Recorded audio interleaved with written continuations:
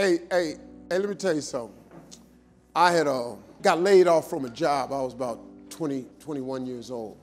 And I used to sleep late, man. I lost my job. I was depressed about it. I had signed up for this company called Amway. Amway, y'all have Amway here? Yeah, I signed up for Amway because they told me I could get rich selling Amway. So anytime somebody told me I could get rich, I signed up. And so I joined this company called Amway, and I had this guy that was my direct distributor. His name was John Walker. And I didn't like waking up. And every morning, this guy would call me at 5 a.m. every single morning. And I would pick up the phone. Hello. Steve, this is John Walker. How you doing, man? It's gonna be a great day, man. Make sure you live your best life.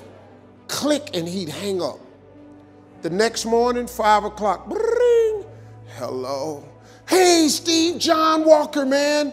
Oh, man, it's gonna be a great day. Make the best of it. Every day at 5 a.m., this dude called me, and every day I gave him the exact same reaction.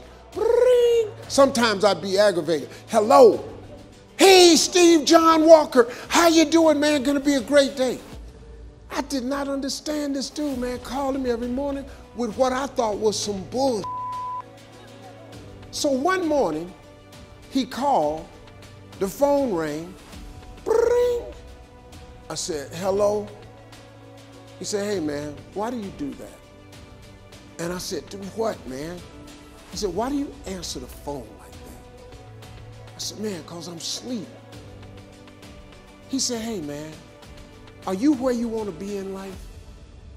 I said, no, man, I got laid off. He said, why do you answer the phone like that? I said, man, I'm just not a morning person. He said, you're not a morning person. He says, the greatest part of the day. He said, you should get up every morning and thank God Almighty that he woke you up this morning and you got the nerve to lay there and be grumpy. He said, man, I thought you were better than that. And he hung that phone up. Boy, let me tell you something. That bothered me all day long because I don't like no man thinking I ain't nothing. It just bugs me to think that there's a man that thinks less of me. So the next morning at 4:30, I'm sitting up on the edge of my bed. I'm waiting on this.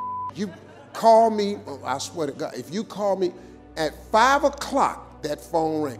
Bring. I said, hello, who's this? He says, John Walker. I said, it's Steve Harvey, man. I'm having a great day, man. This is the best day of my life, man. He said, that a boy, Steve. Have a great day. I said, you make yours a great day. Click, and hung up. Every morning he called me at 5 o'clock for 30 days in a row after that, and I didn't give a damn. Every time he called me, I was Captain Happy. I did not know, but God was preparing me for something. That was happening when I was 21. 20 years ago, after I had been waking up bubbly, God gave me the biggest radio show in the United States. I have the #1 adult contemporary radio show. I talk to 9 million people, and you know what I do? I wake them up in the morning. I'm the morning drive man.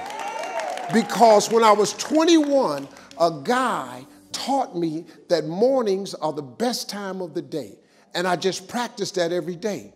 So when I got the morning show job, I went to #1 immediately because everybody likes waking up with that attitude I got. Because the first thing I do for 12 minutes on the radio show is I tell people the power of God, the power of prayer, the goodness and mercy of having faith. And then I start the radio show. Now, people tried to stop me from doing that 12 minutes. The people that own the company said, we want to play music when you first come on. I said, no, I'm going to tell the people about faith. They said, we have a problem with that.